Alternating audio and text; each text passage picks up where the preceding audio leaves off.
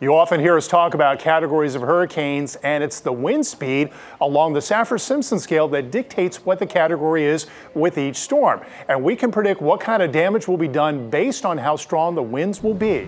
Okay, let's start with a Category 1 storm. Now, from a Category 1, the storm damage is fairly minimal. Some shingles will come off the homes and the trees will begin to bend, but again, it's fairly minimal.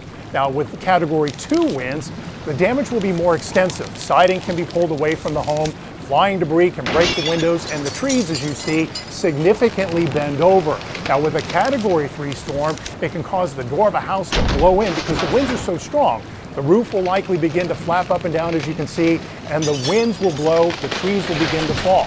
Category 4 storm will cause even worse damage. Most of the trees will begin to fall, almost all the windows will break, and most of the shingles on the roof will fly away. Now, once you get to a Category 5, you have catastrophic damage. The shingles are completely gone, holes form in the roof, the walls begin to fall, and there are no trees left standing whatsoever. Now, of course, we know there are many more hazards when it comes to tropical systems, but this shows you what kind of damage to expect from just the wind alone.